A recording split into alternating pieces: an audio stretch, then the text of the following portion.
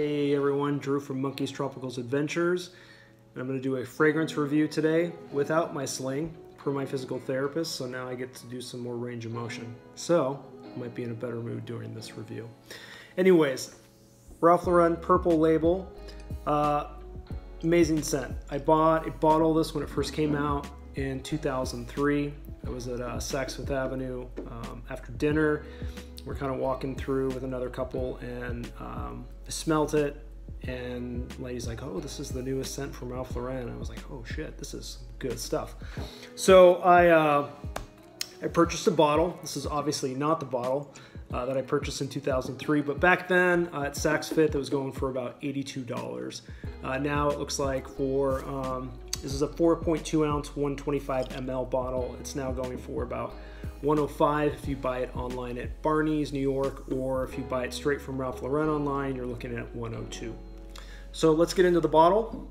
So it's this beautiful glass purple bottle that you can kind of see through. You got your batch number with a black top and black cap. You can see the RL on there, standard atomizer. It's a really pretty bottle. I really like it. It's nice. So what's in this wonderful juice? So you got top notes of blackberry, green coriander, and green leaves and mandarin. And definitely right out the gate, when you first spray it, you can definitely smell the citrus of the mandarin and that blackberry very well. You got heart notes of tobacco flower, like tobacco, fresh sage and green thyme, and base notes of mahogany wood, suede, warm musk, and oak moss. So like I said, right out the gate you get that citrus and that blackberry, and then it dries down to like a dry, woody, spicy. Spicy is a good way to put it, in a good way. Maybe it's wishful thinking that I can smell that tobacco leaves, but I do get that hint of tobacco leaves. So you get all these pleasant smells from that citrus and the fruity of the blackberry, and then to that spicy, and then it kind of calms down to that dry, woody smell. So it's just a beautiful scent. When would I wear this? I definitely wouldn't wear it in warm weather. Definitely a fall and winter scent. Definitely you could probably wear it in the spring, but I wouldn't be wearing this in anything over 75 degrees. I don't think it would work well. Due to kind of like that spicy, I don't think it would sit well on the skin, and I don't think it'd smell as well.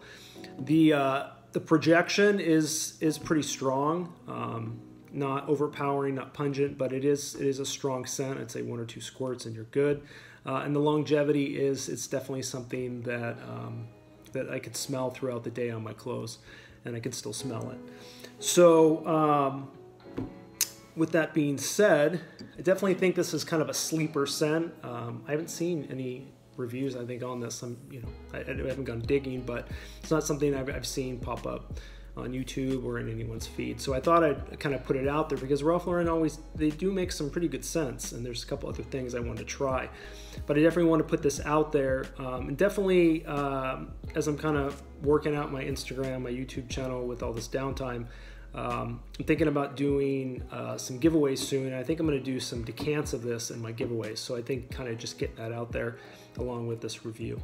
So if you're seeing this on Instagram, please like and follow me on Instagram. If you're seeing this on YouTube, please like and subscribe. If you have any comments or questions, please leave them below. Thanks for watching. Take care.